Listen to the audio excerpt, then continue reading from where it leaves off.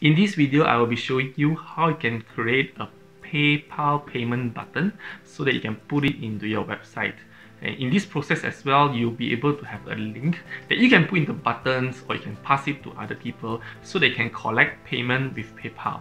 So I'm going to show you in my computer. Of course, the requirement is for you to have at least a PayPal account first before you get started. And with that, let me just show you in the computer. Let's go.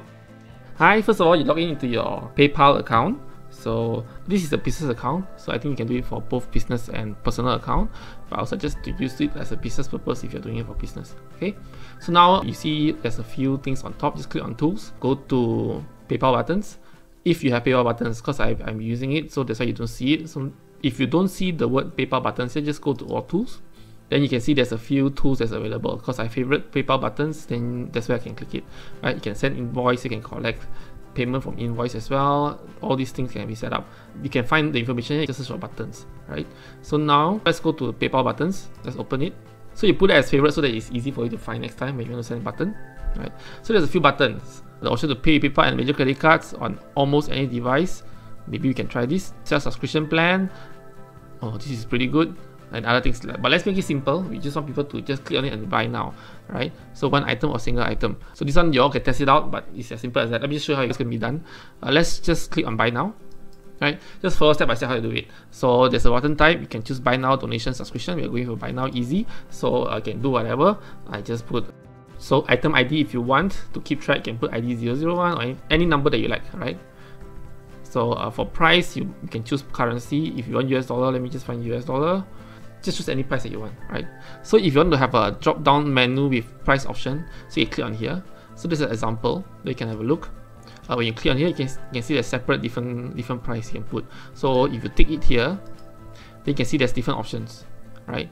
You can put in the main menu, then you can put in all the options, right? Just put in option and put in the price.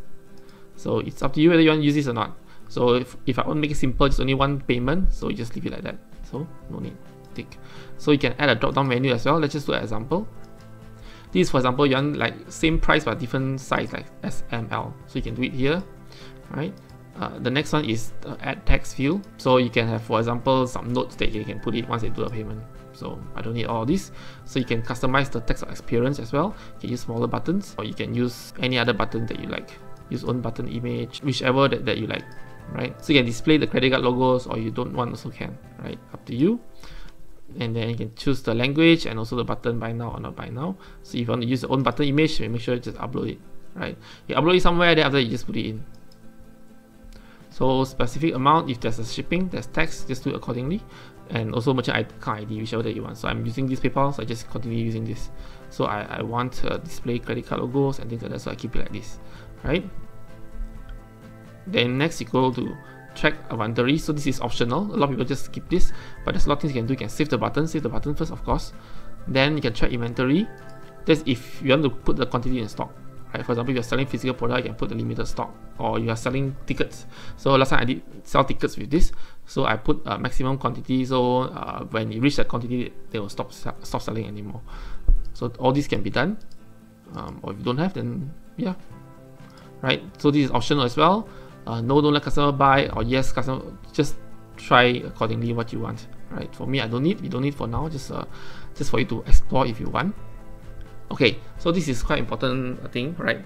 Now, do you let the change order quantity? You can put yes. If you put yes, they can put more than one quantity. For example, if they want to buy like tickets, they want to buy only one ticket, but some people want to buy 2 or 3 tickets. So I enable this option, then they have an option for you to click the amount that they want to buy, 2 or 3 or 4 or 5. But you can set the limit, everything all can be set here. So it's easy done here. So for now, again, simple, make it simple. We don't want to put this. I think I just put a change order quantity so that you can have a look how is it like, right?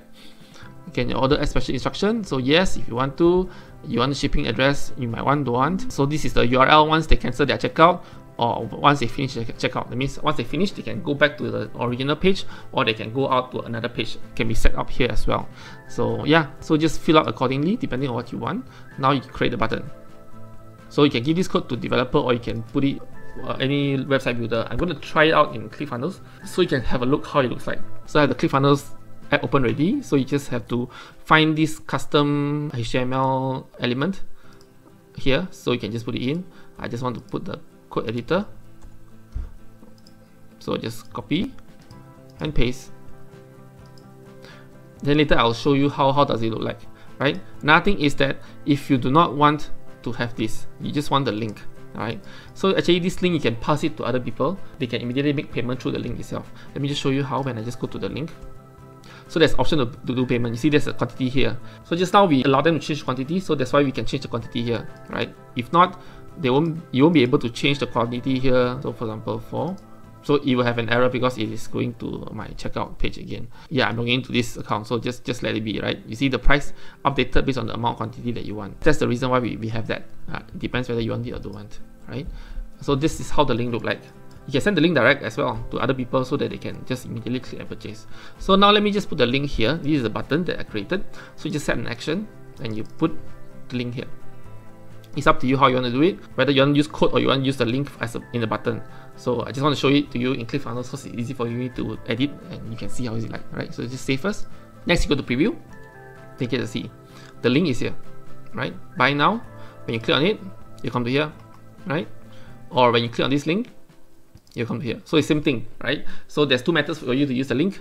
Whether you want to make it as your own PayPal button or you can put the link directly into your button and use it as a way to collect payment, right? And in fact, even the link can directly send to people so that they can directly make payment through the link. So I hope this is useful for you, and this is how you can create a PayPal button that you can use to accept payment. Yeah, that's it. That's how you can easily create a button for PayPal. So you can, for example, you can embed the button inside the website. You can ask your webmasters to redesign the button however you like it, or you can just get the link and put the link in the button, and when people click, they can directly go to your checkout page in PayPal. Again, the link also you can always send to people, and then people can pay using that link as well. So it's as simple as that. If you like content like this and you have not subscribed to this channel yet, I talk a lot about digital marketing and entrepreneurship. So if you're interested in these kind of topics, do consider subscribing to this channel, turn on notification bell so you don't miss any of my future video. Again, I hope this video is useful for you. So if you find value on this video, do give me a thumbs up or like. And with that, thank you very much for watching, and I see you in my next video. Goodbye.